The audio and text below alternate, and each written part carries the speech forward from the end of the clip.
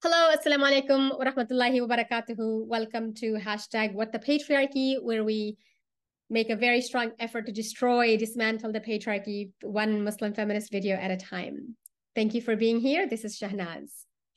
Today, I want to talk about a topic that many people might perceive as trivial, but I promise it's not trivial. I'll explain how so in just a bit. It's related to patriarchy because it's about the invalidation, the dismissal of little girls' feelings and their voices and their experiences. And I think very importantly also their knowledge, because that carries them for the rest of their life, that sticks with them, stays with them for the rest of their lives. We shut them down. We, many grown-ups, many adults, shut way too many children down from the time that they're little kids, women, girls, from the time they're little kids, from the time they can form basic, simple, short sentences. We tell them that their knowledge is wrong.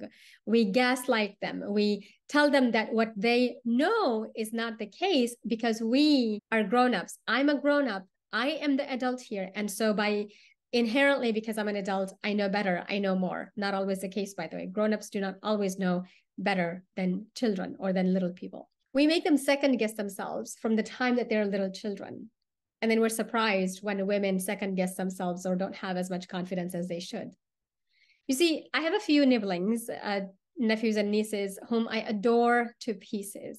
My little now 5-year-old niece in particular, who's crazy about me and whom I'm crazy about, always asks me to visit her, to visit my parents' house when she's visiting my parents. I don't live too far from my parents' house. And so I'll say, okay, I'm coming.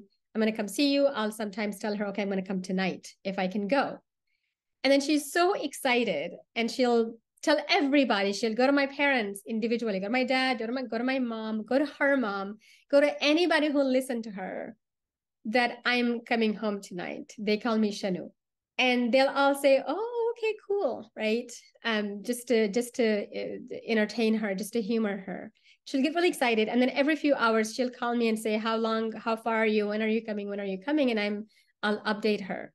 She now has a better sense of time than she did, a few months or years ago. And so she knows, she can keep track of, oh, now you have 2 hours left. Oh, now you have 2 days left. Oh, now you have 3 days left. And then a few hours later, I'll hear from her and she'll say, Mommy says you're not coming, or person X says you're not coming.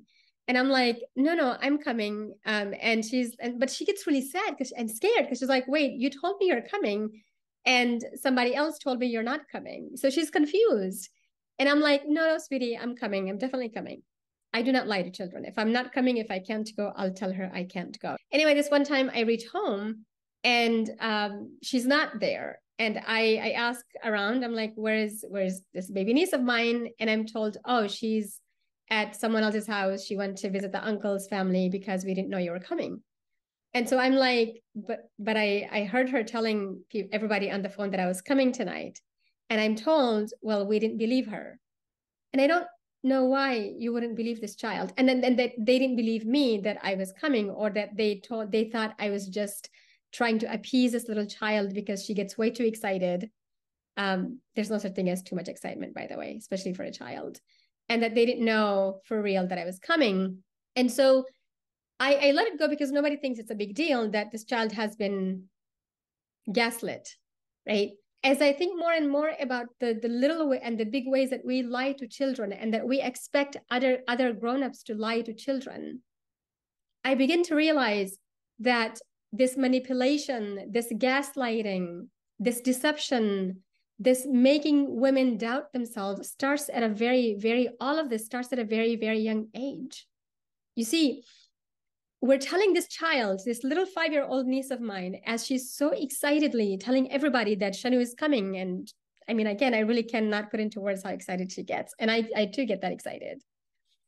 What we're telling her is, you're lying or you have been lied to. What you're saying is not important. It's untrue.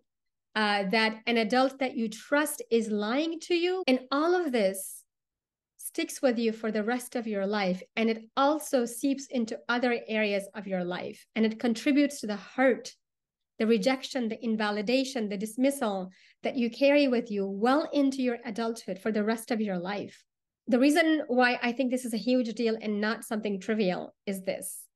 What happens when abused children tell us that they're being abused or molested or hurt? Do we believe them? What message are we sending them? If we're telling them that, hey, I'm not going to believe you on something as simple and small and trivial as my aunt is coming and I'm so excited, what happens when the same child grows up to tell us, I'm hurting, I'm being abused, I'm being whatever's happening to me? Are we sending them the message that I'm going to believe you and trust you and take your words seriously when you say it's happening? Or am I going to gaslight you and manipulate you and deceive you and tell you, no, that's not happening? So again, if we won't believe them in something as innocent as, hey, my aunt is coming to visit me today, and I'm so excited, and we shut this child down, we shut this excitement down and say, no, she's not coming, she's lying to you.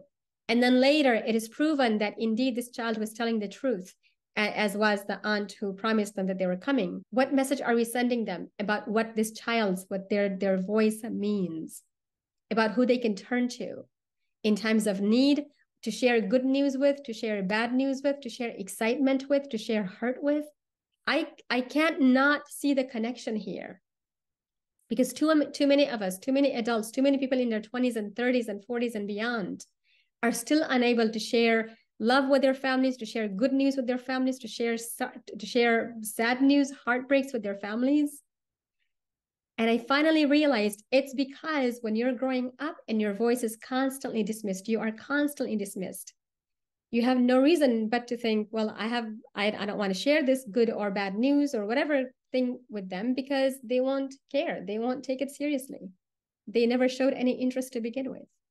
I'm in my 30s and I'm still healing from the same treatment that I received as when I was around her age, and really until like even now, right? And it's the same grown-ups who are responsible for teaching us to not lie, to not deceive us, to not hurt us, are hurting us. And again, it's very, very simple. It's very trivial. It feels like something so small as, okay, calm down. What's the big deal about telling a child, actually, your aunt is lying to you?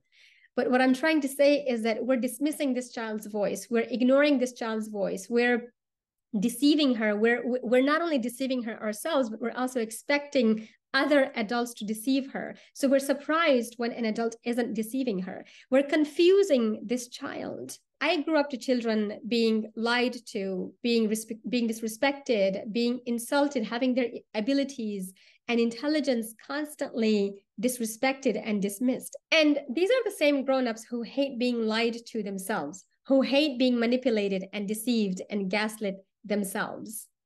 Why are we doing it to children if we don't like to have it done to ourselves? Anyway, I'll stop there, but you get the idea. Stop deceiving children. It is not a simple lie. It is something that will affect them for the rest of their lives in many, many, many other areas of their life as they grow older. And it hurts. Thanks for watching.